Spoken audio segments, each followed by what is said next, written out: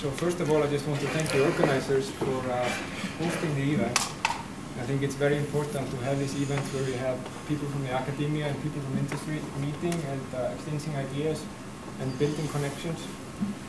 Because like Kitty said in the beginning, that there is this gap between industry and academia, and it's very important for the industry, and I think as well as for the academia to bridge that gap. And at Nox Medical, this is something which we are working on constantly, and because we realize that there are things which can be done in academia which we cannot do, and there is talent in the academia which is very beneficial for us to use, but we cannot go after, we cannot do this work within the company. And then on the other hand, the company can bring a lot of interesting things for the academia, and I think there's a win-win situation there. Let me just start with a brief history of Nox Medical. Actually, the history of Nox Medical starts before Nox Medical. In 1994, there was a company called Flaga, which was founded in Iceland. And the company Flaga was one of the first companies in the world to make digital devices to record biological signals during sleep. And in 2006, the company was bought by foreign investors. The company in Iceland was shut down, and all the employees lost their jobs. There were a few employees there who knew nothing but how to build devices to record biological signals during sleep.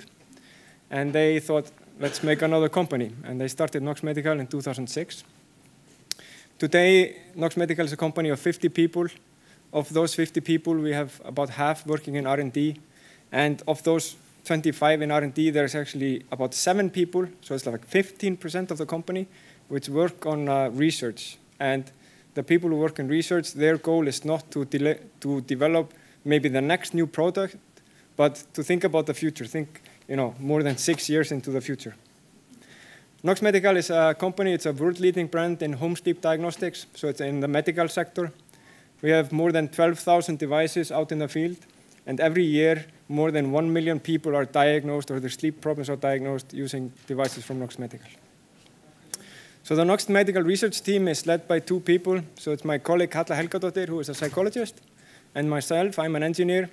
And our job is to take the latest developments in engineering and in medicine, bring them together to enhance sleep diagnostics. And we collaborate extensively with the academy, and we do it in certain levels. So at the base level, and this is for the young people here, is that we have interns which stay with us for 1 year. So these are typically young engineers just finishing their bachelor's degrees, and before heading out to get a master's degree, they come to us and they work for 1 year. And these are actually the guys who are doing all the cool projects and all the heavy lifting. And we have 2 of them, or let's say 3 of them today, but one of them is actually a real engineer. And they will be at our booth, so you can talk to them there and hear what they're doing. We also participate in master's studies, so projects with master students. But mostly, and what most of our time goes into, is collaborating with external researchers, like the IIIM, like Decode, like the University Hospital in Iceland, Harvard, Stanford, and many more. So we're really collaborating with the scientists. And the question is why? I mean, why do you want to do this when you're a company? Why do you want to work with academia? And if you look at the evolution of sleep medicine, and I was just, because earlier today we were talking about the DFKI was founded in 1988, and this picture is actually from 1988. So at the time when they were founding artificial intelligence in Germany, sleep medicine was at the time where you had analog amplifiers connected to humans, and they were writing out the output with pen on paper. This is 1988, and the diagnostics of sleep disorders were mostly standardized in the 60s. And so what happens, you have people that are sleeping 8 hours, and the signals are recorded on paper, and 1 page is 30 seconds. And then there's a guy, poor guy like this sleeping guy up there. He has to manually flip through every of these 1,000 pages and trying to figure out what's wrong with a person. But this was a long time ago, so what has happened since then? In the Flaga days, they made the digital recorders, so the devices became smaller. You can put them on small children. And today, you have even smaller devices which are run on batteries, so people can go to the bathroom after they've been hooked up. And instead of flipping through these 1,000 pages on paper, you can now flip through them on your computer screen. But basically nothing has changed. So this is the reason why we want to collaborate with people and make the changes. So if you think about the picture, you have the doctors who are developing the medicine. They can only use the technology which is available. And if they work on their own, they can kind of reach local optima. They can find the best way of using the available technology. Then you have the people who are maybe working on machine learning or something. They can use the knowledge of the doctors and make models to automate it and do automated diagnosis, but they can never pass the doctors because they cannot invent medicine. And then you have industry, and they can just choose a new color palette and make a smaller device, but they cannot go further than science. So now, the reality in sleep medicine today is that we're stuck in a local optima. And we've even realized that the medical procedures, the diagnostic procedures that we use, they don't correlate very well with clinical outcomes.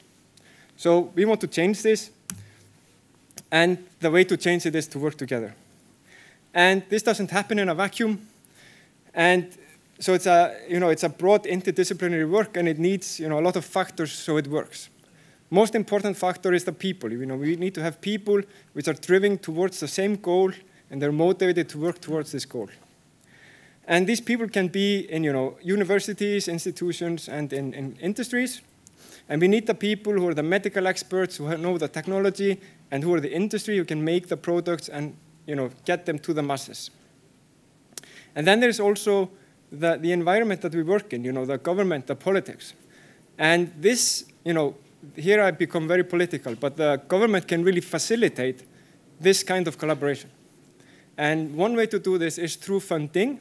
I will talk about this extensively, but also through regulation. Like we were talking earlier this morning about the new legislation about the data protection, the GDPR. It was a very good thing for industry to have like clear regulation. What can you do with data? What can you not do with data? Just want to talk about funding for research, and I call it investment in research. Why is it an investment?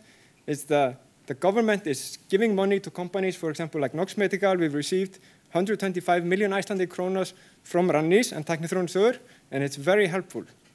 And Nox Medical would not be in Iceland today if we had not received this funding. For every Icelandic króna that we received in funding from the Icelandic government, we've had 2 from European Union. So that's a return on investment.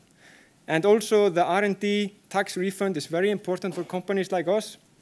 And the return on investment for the government to have companies like us is that they have put maybe 400 million Icelandic krónur into the company, and the company has brought 8 billion back into the economy. So that's like a 20 times return on investment there. And this is very important to us, and having this support is one of the key things that we can actually have room to work on things which are not directly increasing sales, coming up with the next product. So what do we do? I'm going to tell you about this project that we're starting with the IIIM. And this project would not have happened if we hadn't received the funding from Rannís for this applied research project.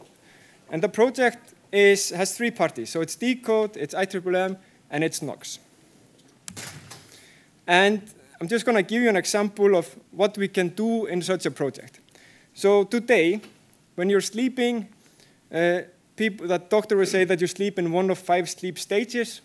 A sleep stage is 30 seconds of time, which is defined by the paper that we had earlier. And they say this belongs in one of 5 classes. And we are all humans, we all sleep, we all know that we don't sleep in 30-second increments, for one. And we probably don't sleep in 5 discrete stages. But this was the technology which was standardized in the 60s. And it's detected from complex biological signals, an interplay between many biological signals which are happening in the brain, in the eyes, and in the muscle tone and activity. But in the 60s, they came up with this very non-deterministic set of rules to classify how we sleep. And this is how the signals look like. And so this poor guy who was sleeping, he's looking at these signals and saying, oh, yeah, this is sleep N2, this is wake, blah, blah, blah. And after 1,000 pages, this is what he looks like. And this is something that a company like Nox Medical, we can automate this, and we can do our own machine learning. The tools are available, and this is exactly what our interns are doing. They're running Keras and learning on labeled data, and we can make this automated classification. But we're not learning anything new about sleep. We're not making any progress. We're just making evolution. So there are much more complex patterns in the human body, and because the human body is like a machine and it has many systems and they work together and they complement each other. So if something changes here, then something changes there and you're back to normal. And it's like everything is like moving together. And a human may not pick this up easily. And even if we understand, like where they say on this figure here, what they're talking about there is the coupling between respiration and heart rate. So if you're looking at the flow trace of respiration, you're looking at the ECG of the heart rate, I mean, a human is not going to say, this is the kind of coupling, and this is the frequency of coupling. And even if you see the signals, you understand the physiology, you cannot pick it out by eye.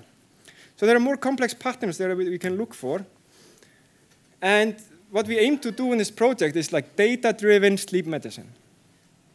And this is a great project because Nox Medical is making hardware, and we had to make new hardware so that Decode could collect the data that they needed. Decode is it's doing a big health study. They're measuring 10,000 Icelanders per year, and they collect health data, they collect clinical data, and they collect sleep data. And they're collecting 5 gigabytes of sleep data per day. And they can link that data to outcomes and to health. IIIM, I mean, they're experts in crunching data. And they can use their knowledge to look for new predictors of health and new patient groups, and they can identify which signals are important to investigate and do things which we cannot do as an industry, but we are happy to add into our products once they're ready, or if they become ready. Maybe it doesn't work, that's fine, at least we tried. So this is where I end. And thank you. Thank you.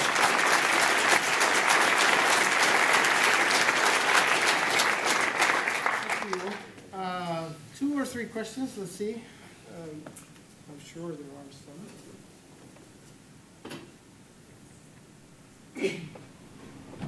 Yes, I knew it. We have a university hospital here in Iceland. Yes, it's very good. I mean, it's good to have it here. Does it really fulfill its name as a university hospital?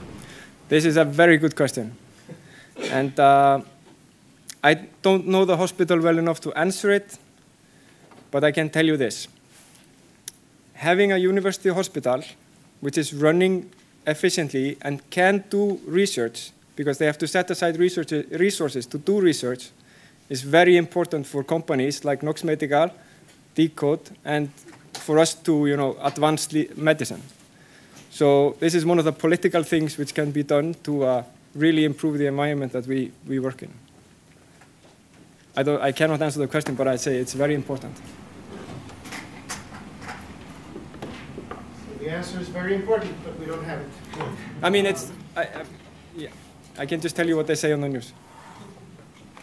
Let's see. Any others? Yeah. Yeah, hi.